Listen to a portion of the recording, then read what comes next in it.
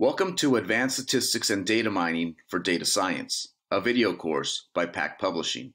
In this video, I'm going to provide an overview, but before I do that, I'm going to introduce myself. My name is Jesus Salcedo, and I have a PhD in psychometrics from Fordham University. I am an independent statistical and data mining consultant, and I have been analyzing data for over 20 years. I am a former SPSS curriculum team lead and senior education specialist, and I have written numerous SPSS training courses and trained thousands of users. This video consists of step-by-step introductions to analyzing data. This is an application-oriented course, and the approach is practical. This course discusses the situations in which you would use each statistical and data mining technique, the assumptions made by the method, and how to set up the analysis, and finally how to interpret the results. No proofs will be derived, but rather the focus will be on the practical matters of data analysis in support of answering research questions. The first section compares and contrasts statistics and data mining, as well as IBM SPSS Statistics and IBM SPSS Modeler. And then we provide an overview of the various types of projects data scientists encounter.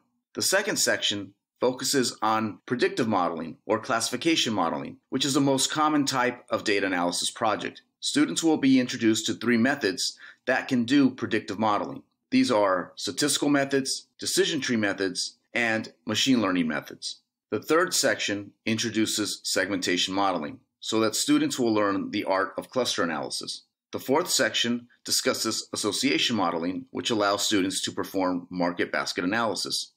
This course is suitable for developers or anyone entering the field of data science who needs an introduction to analyzing data. This is an ideal course for those in data analytics, data management, data developers, data warehousers, data consultants, business analytics, business intelligence, statisticians, information security, information center, finance, marketing, and data mining across all industries and sectors. This course introduces students to analyzing data. Students do not need to be experienced in analyzing data. However, an introductory statistics or data mining course would be helpful. Here, we only take a short amount of time discussing different techniques. But if you have a whole semester's worth of experience with these statistical or data mining techniques, you will certainly be able to benefit even more. Software demonstrations will be performed on SPSS Statistics and SPSS Modeler. However, instruction will be very general so that students can use any statistical software package. Now, with that out of the way, let's get started and learn about some of the similarities and differences between statistics and data mining.